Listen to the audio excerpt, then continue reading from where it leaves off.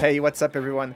In this video we're going to look at how to add Tailwind CSS to an existing project, and when doing so, how to avoid naming collisions, specificity issues, and also how to leave a really small footprint. Let's get right into it.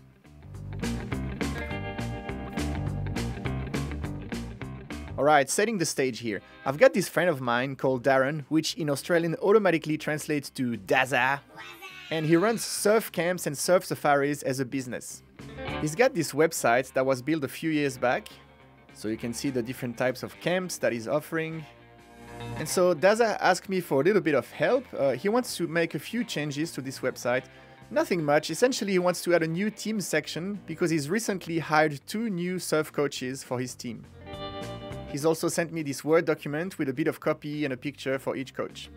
And by the way, quick shout out to HTML5 up, since Daza's fictive website was built using one of these templates. I've downloaded the website on my computer here, and there's a few pages, but we'll only look at index.html. And right away I can see that there's a link tag to a file called main.css, so let's go look at that. Alright, so by the looks of it, it starts with the CSS reset. And as I keep scrolling down, I start to realize that learning how an existing CSS codebase works can be really overwhelming. And while I'm sure that all this CSS works really well, I wish that I could just use Tailwind CSS for this new section, since I'm already really familiar with it. And you know what? This is exactly what we're going to do. And I'm going to show you how to do it in a way that avoids conflicts and leaves a really small footprint. We're going to keep it super simple here, no build tools involved, and we're not even going to install Tailwind CSS or create a CSS file as an entry point. We're just going to create a Tailwind config file so we can customize the project a bit. But outside of that, we're going to use a simple one-liner command in the terminal, which is going to take care of everything for us. First, I'll create a Tailwind config with Npx Tailwind Css init. Alright, so in here, I'll use the mode just in time, which by the way will become the default mode in Tailwind CSS version 3. And in our purge array here, I'll ask to look for every HTML file in our root directory. So it's going to take care of all of these. Okay, cool. So next we're going to generate a CSS file with Npx Tailwind Css. And we need to define an output. So -- output. And let's collocate it with the other CSS file. So in assets CSS. And we'll call it tailwind.css. And we'll also pass a -- watch flag so that the CSS is recompiled every time something changes. Great, so here's our new CSS file. And you see here that it starts with modern normalize, which is also a CSS reset. And as you can imagine, this is going to conflict with the other CSS reset in the existing website. So, well, let's see what happens. So I'm going to duplicate this link tag, and this one is going to point to our new tailwind.css style sheet. And so here on the left, I've got Daza's live website, and here on the right, the website we're making changes to. One thing you can notice is the heading tag here has been normalized in terms of font size and weight compared to the default one. And you might notice that the font family is different, and the same happens with every heading tag. And that's definitely not what we want here. We don't want to change anything to the existing website. We just want to add our little team section without affecting anything around it. Here we want to opt out of Tailwind's CSS reset called preflight. And the way you do that is in the Tailwind config file, open the core plugins object. And here we're going to target preflight and set it to false. And now both our websites are back to looking exactly the same. As you'd imagine, our generated Tailwind CSS file should be empty, but it's not. We've got this container class here, and yes, Tailwind has a container class, but we haven't used it, so why is it here? In our index.html file, if I scroll down for a bit, sure enough, you can see this header with the class of container. The existing CSS already has a container class, and that exposes at least one place where we're going to have a problem. Since we have no idea of what other naming collisions we might face, we're going to do another thing in our config file, and we're basically going to namespace all Tailwind CSS classes with a prefix, and here I'll go tw-. And this time our Tailwind CSS file is truly empty. Alright, perfect. So let's start building this team section now. We want to build this just before the footer section, so I'll add a comment here.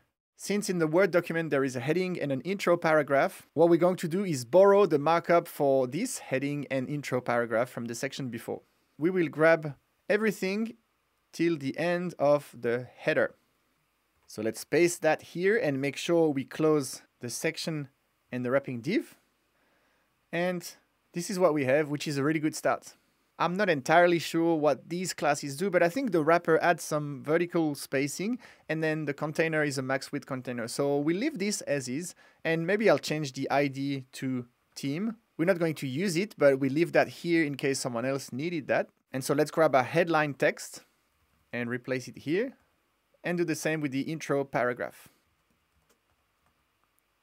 Now I want to put some emphasis on this wonderful world and give it a treatment kind of like what we have at the top here. So I'll wrap it in an M tag, and now we're going to add some classes. So TW, remember the prefix, font bold, nice, and text. And here, since we're using just in time, I might hardcode the color. And this color here is actually somewhat the brand color. You can see it in the logo, you can see it on hover states. So what we're going to do is add it to our Tailwind config file. So in our theme, I'll extend the colors object, and we'll create a new color called highlight and set it to FF6B00. So here we can apply this text color, TW text highlight. And it looks like the bold font is applied, but our color hasn't been respected. If we inspect that element, we can see that the font weight 700 has been applied, but our text highlight utility has been overridden by this custom nested selector here. So if that wasn't there, our color would be applied fine, but because it's here and it's more specific, this color is applied. And so that's a scenario that you're almost guaranteed to encounter. By nature, Tailwind CSS classes are really low in specificity, and so the chances of underlying CSS overriding it is very high. And so what we want to do here is give more weight to our utilities, and we can flag them as important in our config file. So after our prefix here, we will add another option, important, and we'll set that to true. And so now you can see that all our generated CSS from Tailwind will be marked as important. Wait a second, isn't important supposed to be bad? Well, I'd say it's important that you know when to use it. In this case, we want our utilities from Tailwind to always override the rest of the CSS. So that's an actual legitimate scenario to use important. Looking at the website again, the color is applied properly, and the custom nested selector here is being overridden by our Tailwind color utility since it's important. All right, so next, let's bring our coaches down here. Let's build a list of coaches, so an ordered list, and I'll scroll down. For each coach, we'll have a list item, and each coach will have an image. So now as a placeholder, I'll use images, and let's go with image 02.jpg. And just so it's not gigantic, I'll add a width class with TW width 80. We'll use an h3 tag for the coach name and a paragraph for the little biography. All right, so it might be hard to tell, but if I inspect, you can see that our unordered list, since we've opted out of Tailwind's pre-flight, there's things like this marker here, or the padding left on the unordered list and the list item that we'll need to take care of. So let's start styling our unordered list. Like I just mentioned, we are going to remove the padding with TWP0, and I'll also do the same on the list item, right? And we can also get rid of the marker with TW list none. All right, and let's also give our list item a subtle background color with TWBG gray 100 and a shadow with TW shadow. I'll scroll down a little bit. All right, let's replace our width 80 that we had on the image with width full, so it uses the full width. And I want to bring some internal padding to this name and description here. So I will wrap both the heading tag and the paragraph in a div. And here we'll have some padding with TW padding level 8. And we're not going to change the font sizes or typography too much here, so it fits with the rest of the site. But I still want to handle some spacing on the paragraph tag. So here we'll add a bit of margin top with TWMT3. And it also looks like there's some margin at the bottom of the paragraph, which I don't want, so I'll remove it with TWMB0. So that starts to look pretty good, but this layout will eventually break at some point. As you can see, the image gets bigger and bigger. And if we look at it on our desktop, well, this is not really working. It's way too wide. And so we could fix that with a max width container. So on the unordered list, TW max width, and we'll go with small here. And let's also center that with TWMX auto. And yeah, that works much better now. I still think that when we have sufficient space, we might try to use a little bit more of this horizontal space and maybe have the image on the left and then the name and description on the right of it. And for that, we're going to use CSS Grid. So our list item will be our grid container. And so by default, it will be a 1-column grid, so everything stacks. But then when we reach a certain breakpoint, the small breakpoint, we want it to split into 10 columns. So small breakpoint, TW, grid calls 10. And so once I reach the small breakpoint here, the grid splits in 10 columns.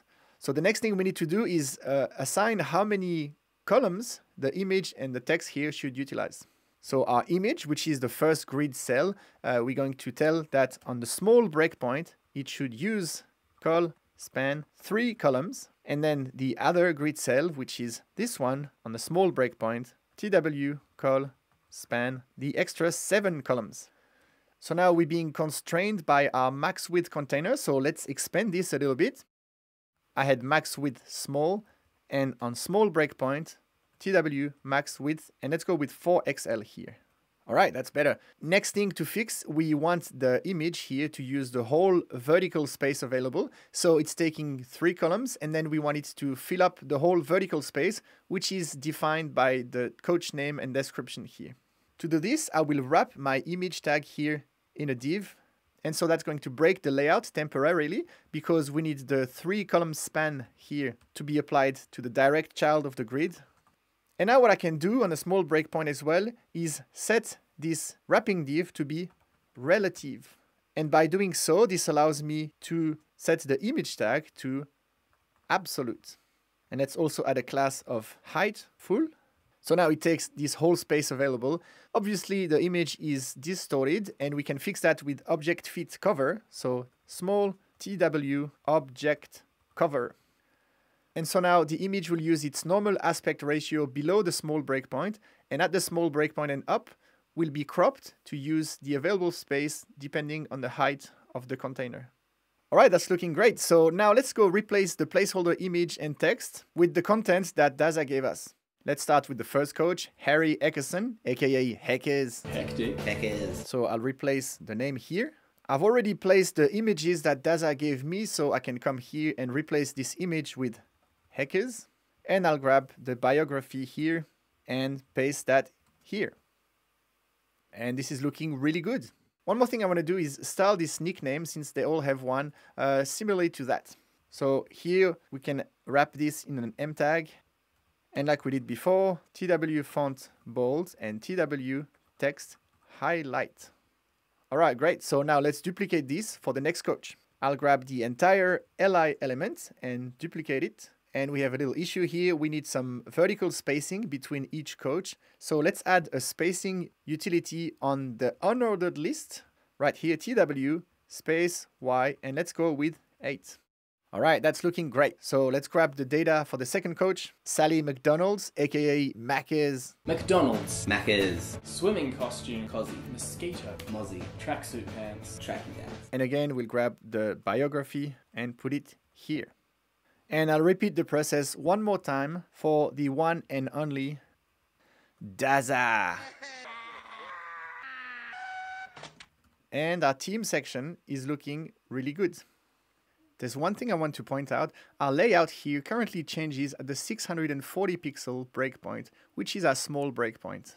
But if I scroll up, there is no such 640 pixel breakpoint on the actual rest of the CSS. And you can see here we have a breakpoint at 736 pixels.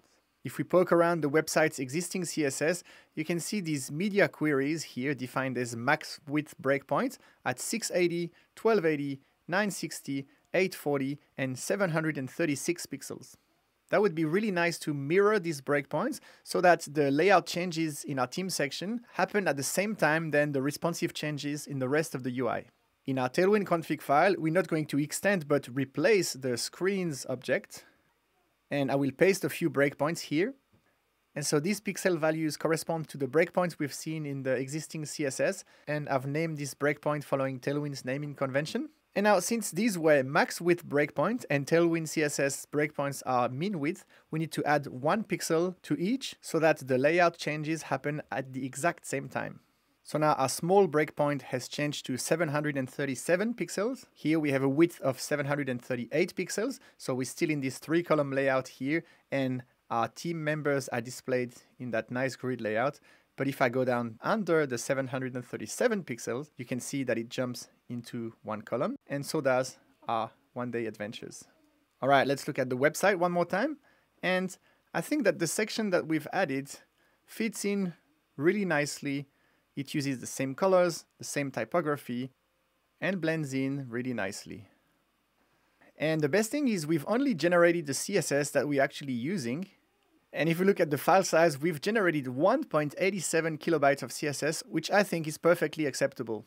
We could even take it one step further by minifying the CSS, so we can reuse the CLI command that we were using, but instead of passing the watch flag, we just want to build it and we want to minify it, so I'll pass minify. And so that's going to, well, minify the CSS. And now we're down to 1.53 kilobytes or 598 bytes. All right, one last thing to consider. We have that Tailwind CSS file generated, but nothing tells where it's coming from. We've used the Tailwind CSS CLI to generate it, but there's no trace of that. And for someone who would jump into this project, it kind of feels like this file has been dropped here and there's no way to edit it. Something useful that we could do here is add a package.json to this project and then add scripts with the Tailwind CLI commands that we've used. So I'll create a package.json file with npm init. And here in the scripts, I can add a dev script, which is going to be npx tailwind css -- output assets css tailwind.css with the watch flag. And let's duplicate this, and we can also have a build script, which will not watch, but minify our CSS. And that means that now anyone can run npm run dev, which will start the watch and build the CSS. And when they're done working on the project, they can run npm run build, which will minify the CSS. All right, let's take a quick recap of the things that we've done to integrate Tailwind CSS to an existing project. Most of these things happen in the Tailwind config file. We have opted out of pre-flight in the core plugins. We have namespaced all Tailwind classes with a prefix and marked all our utilities as important. And so that our integration is really fluid with the website, we have customized the theme a little bit by redefining the breakpoints so that they mirror the existing breakpoints in the CSS and adding our highlight color here. With that in place, we were able to add a new section to Daza's website that integrates really fluidly with the rest of the UI. And we've done so without touching anything else and leaving a really small footprint. And that about wraps it up for this video. As always, thank you so much for watching, and I will see you in the next one. Bye for now.